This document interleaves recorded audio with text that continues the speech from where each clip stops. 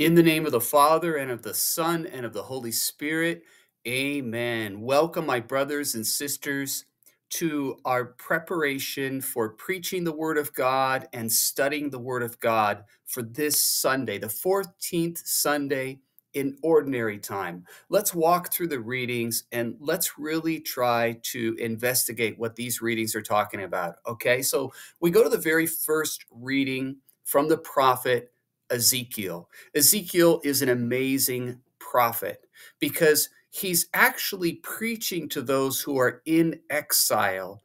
But as he's preaching, you see where his prophecy is going back and forth. He seems to be somehow spiritually transported between the exiles or those who are exiled near the river Chebar, and then he's brought to Jerusalem, and then suddenly he sees these visions over in Jerusalem of the presence of God departing from the city.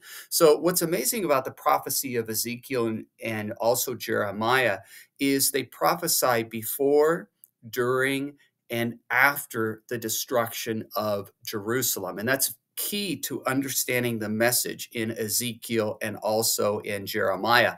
And so, in Ezekiel chapter 1, Ezekiel had this incredible vision of the very throne of God. And on the throne of God, he saw a figure who was like a man, a human figure. This is really amazing because it prepares us to understand who Jesus is, true God and true man. So you have to go back to Ezekiel chapter 1 and read the very end of the chapter to get that throne scene. And then right after that throne scene, that's when God addresses the prophet, and that's chapter 2. So let's go through chapter 2 and see what happens.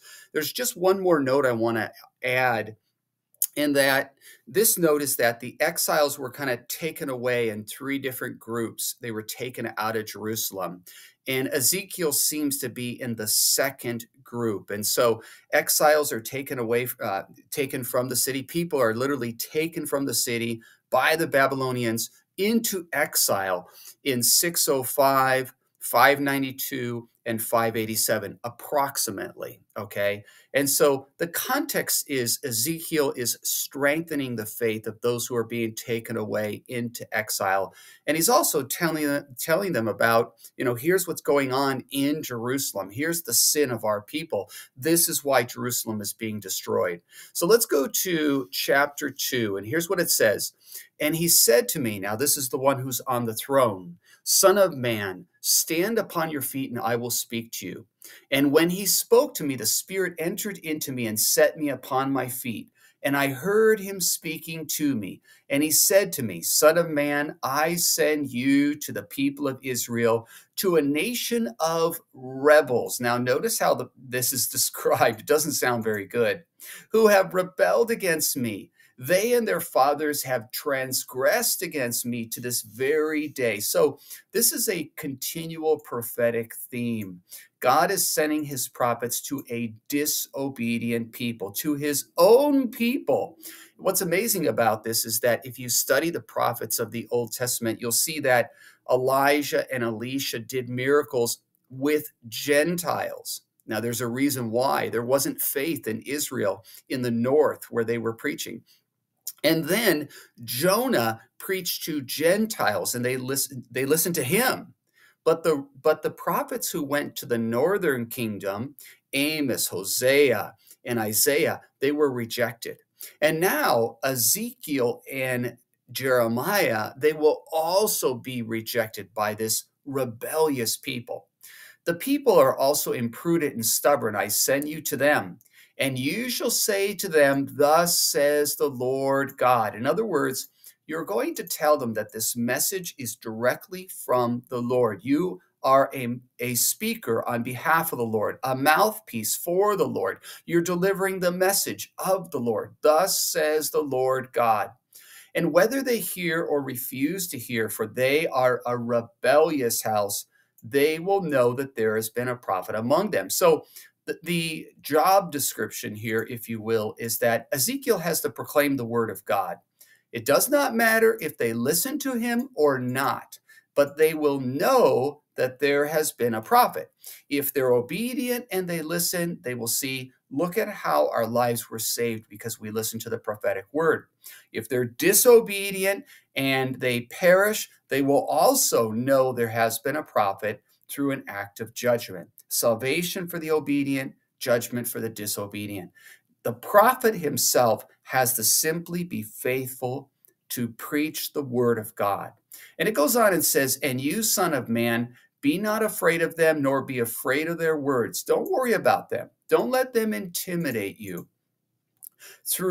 It says, though briars and thorns are with you, and you sit upon scorpions, be not afraid of their words. So briars and thorns are associated with the curse. If you remember when Adam sinned, if you go all the way back to Genesis chapter 3, it's associated with that curse. It's basically saying this is an unfruitful people here.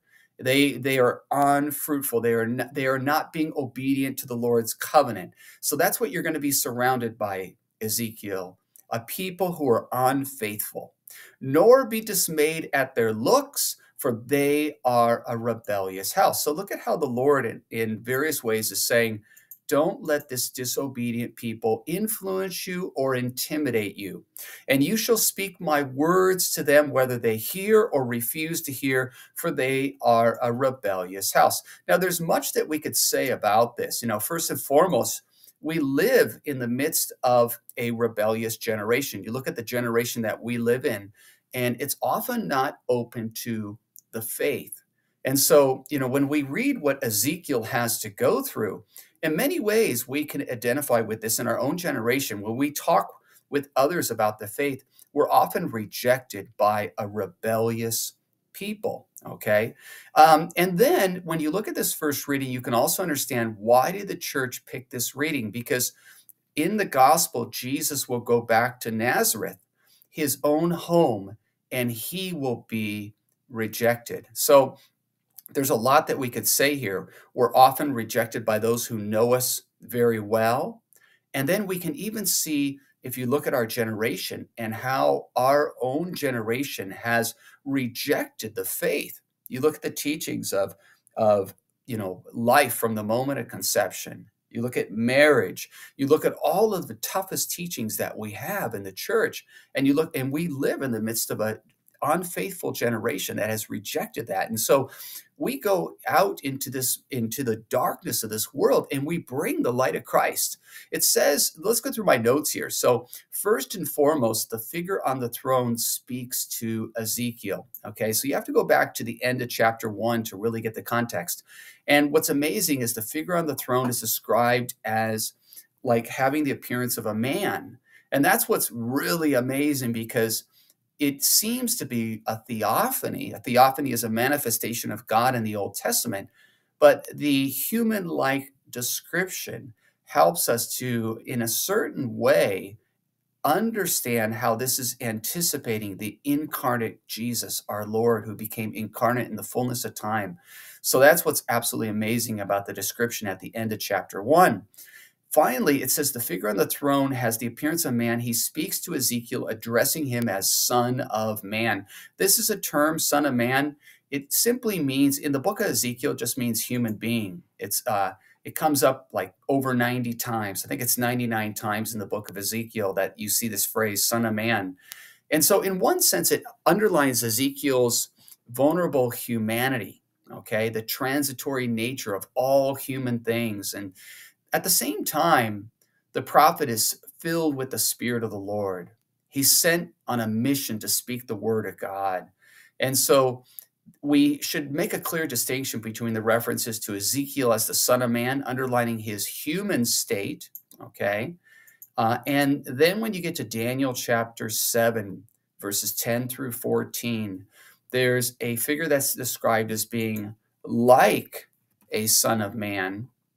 And this figure right here is a heavenly figure.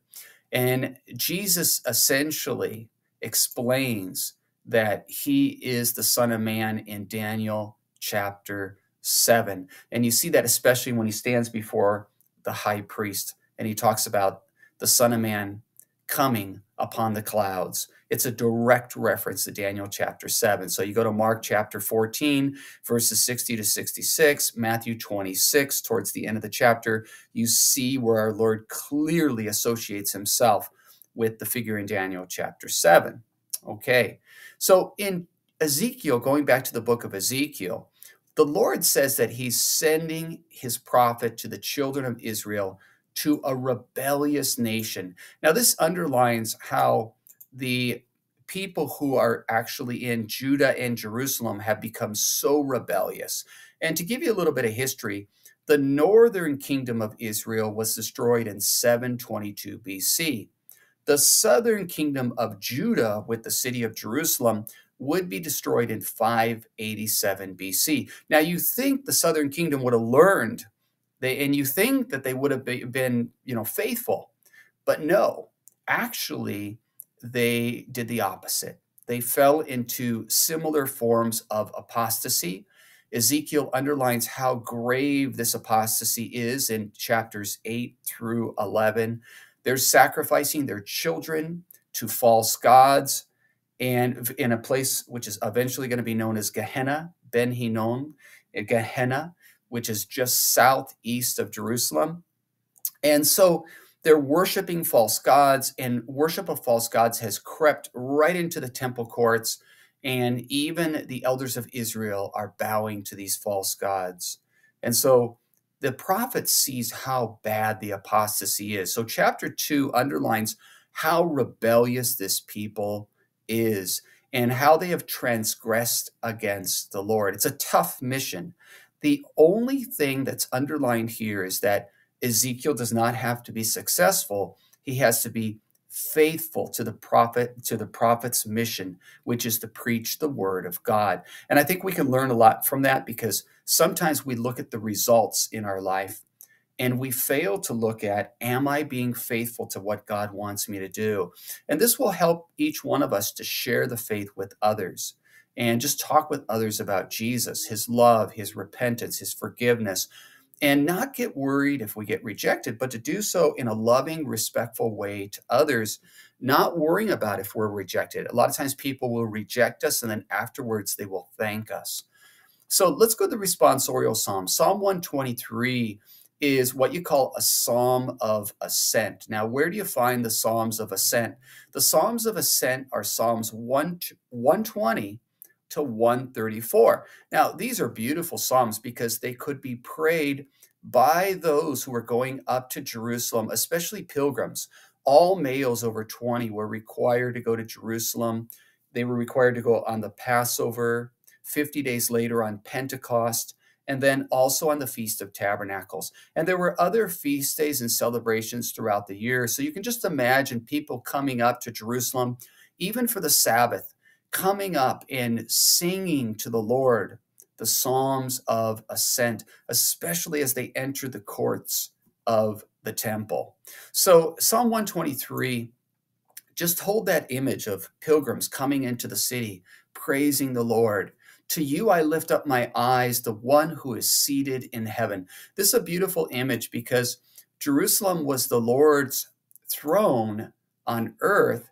The Ark of the Covenant had two cherubim bending down, forming a throne for the Lord, but it represented that the true God of Israel is enthroned in heaven upon the wings of cherubim.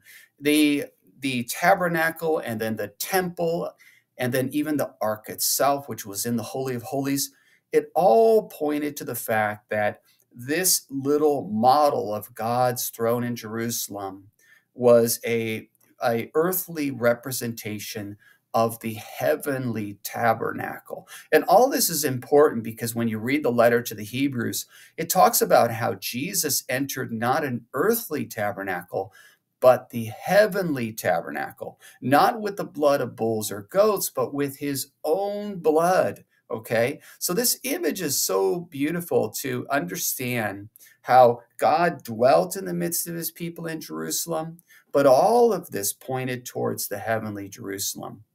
So it says, behold, the eyes of servants are toward the hand of their master, as the eyes of a handmaid are toward towards the hand of her madam or lady or mistress, even so our eyes are towards our God and until he be gracious towards us.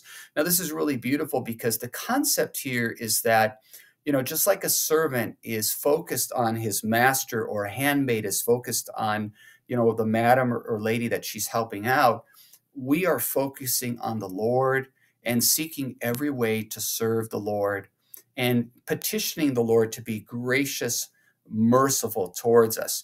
So the Hebrew verb that's used is chanan, okay? It has the sense of being gracious, favorable, or merciful. Some translate it as pity, but pity is probably not the best translation because the word pity in more recent parlance has actually kind of changed meaning. It has more of a pejorative meaning. I pity you, and so it's better that it be translated that he be gracious, favorable, or merciful, okay? And so going on a little bit, it says, here's the petition, be gracious or merciful to us, Lord. Be gracious / merciful to us, for we are filled with contempt. So the concept is that, we're being, maybe persecuted by our enemies, or our enemies look upon us with contempt. You can especially consider this when Jerusalem was destroyed, or maybe after the exiles returned, they lived under 4 different empires. They lived under the Babylonian Empire during the exile. After they returned under the Persians, the Greeks, and the Romans. So you can see how Psalm 123 would be so profound even after the exile. The psalmist goes on and he says, our soul is filled with scorn of the complacent, the contempt of the prideful. Now, the concept of the complacent is very profound. If you go to the book of Amos, especially Amos chapter 6, verse 1, Amos speaks strongly against the complacent in Zion, those who see all these injustices and problems and don't do anything, okay? We might describe that as those who are lukewarm. They're basically just happy with their life and they don't want to go out into the world and to bring God's light to this world, especially to places where there's darkness. So the book of Revelation, Revelation chapter 3:16, it also speaks against those who are lukewarm. Because you are lukewarm, I will spit you out of my mouth. And so it's a very powerful metaphorical image. But you can see the concept here. The concept is that, we don't want to be just complacent, lukewarm, but we want to live the faith in the fullest way. And if we do, we're going to go into the world and bring the light of God into this world of darkness. Jesus says, you are the light of the world. He talks about not hiding the light under a bushel basket. So our faith, as we live it, it's going to transform the world around us. So going on a little bit, we go now to 2 Corinthians. And in 2 Corinthians, this is our second reading. It says, this is what Paul says. Now, Paul, in 2 Corinthians, towards the end of the letter, he's talking about these super apostles, these people who are extremely gifted rhetorical speakers, and they have all kinds of gifts, and they're drawing people to themselves, but they're also misleading people in the Corinthian community. And so Paul is going to talk about how he's not going to boast about his accomplishments, but he's going to boast about his weakness.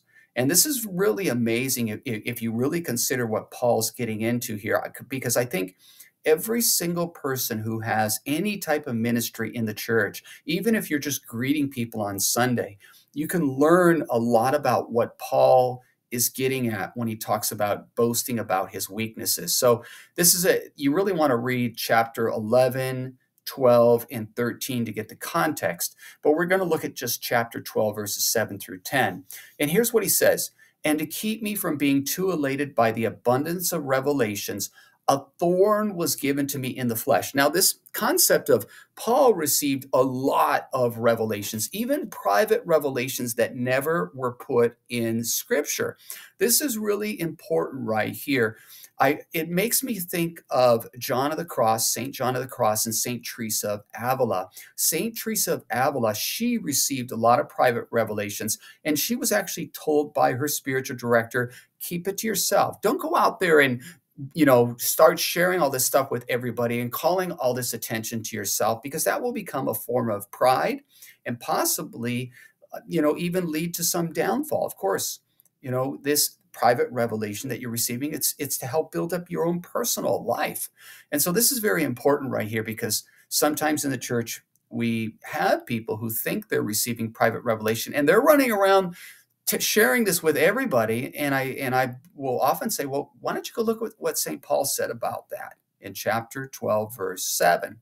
Okay. And so it says, and to keep me from being too elated by the abundance of revelations, a thorn was given me in the flesh, a messenger of Satan to harass me, to keep me from being too elated. 3 times I besought the Lord about this, that it should leave me.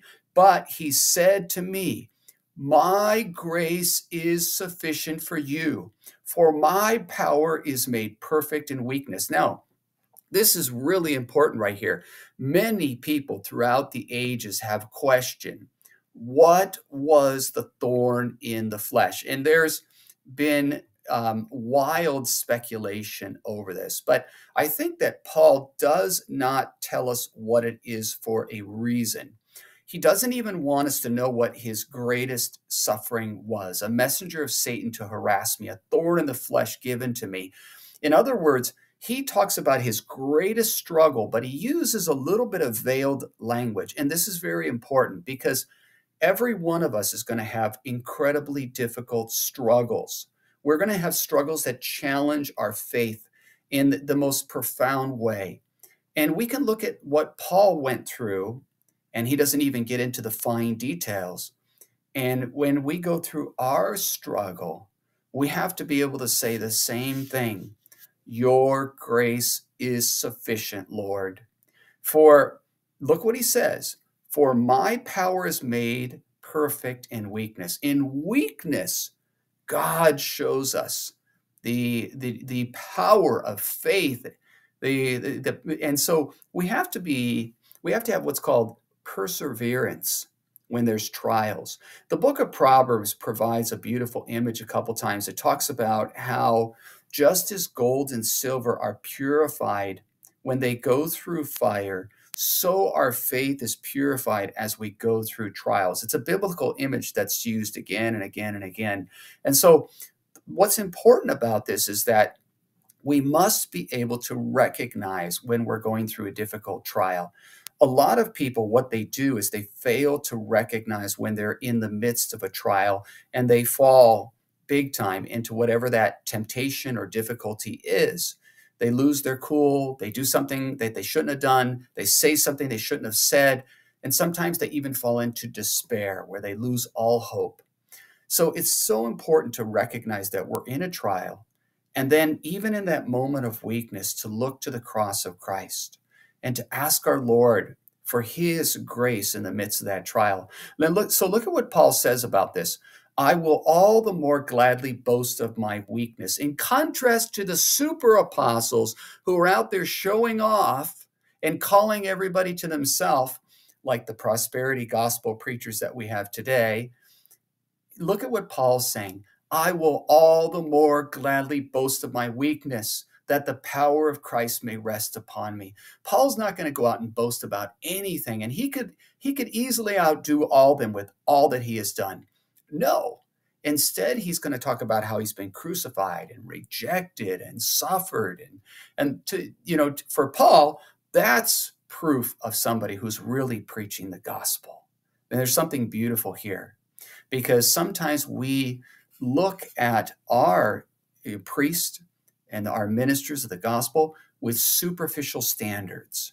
And we don't really look at how is this person suffering and giving themselves completely and even being rejected. I often like to tell people in my own work that I do, forming seminarians, forming candidates for the diaconate, I often like to tell them that on the day that you are rejected and nobody appreciates you at all, realize that you are doing the work of Christ on that day.